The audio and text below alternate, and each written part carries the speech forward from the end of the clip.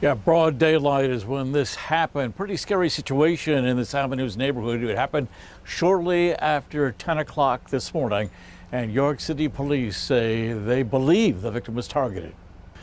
Police closed off the streets near Roosevelt and Lincoln after gunfire rang out. Police say the victim, who's from York, was shot once in the leg.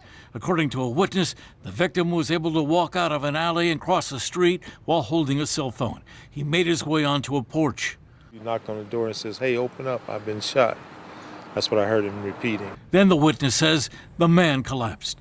The Avenues neighborhood is not usually prone to gun violence. This woman was upset. Being a single mom with two little girls, it is scary. It's very scary just trying to protect them. And like I said, it's never been rough or I've never felt unsafe until recently. Police in York still trying to figure out the motive for this one.